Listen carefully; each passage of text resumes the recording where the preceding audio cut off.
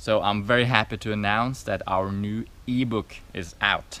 It is called The Little Banana Book, and it's obviously about bananas. And the reason I wrote a book about bananas is because bananas are the most consistent of all the fruits available around the world commercially. You can rely on the bananas. They will give you what you need. They are calorically sufficient every time, as opposed to many other fruits which tend to be more inconsistent in terms of their quality. And this is why bananas make a great staple for anyone eating a fruit-based diet.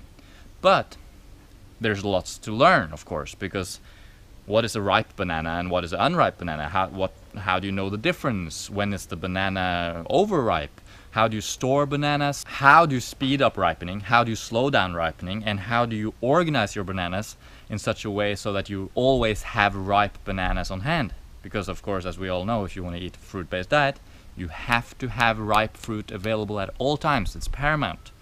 And so in this book, I basically teach you everything about why you should eat bananas, a little bit about the history and that sort of stuff, quite a bit of nutritional information, as well as how. This is the most important thing of the book. How to eat bananas, how to store bananas, how to buy bananas. All that stuff is covered in the book. So if you're at all interested in eating bananas, eating a fruit-based diet, you should check out this book.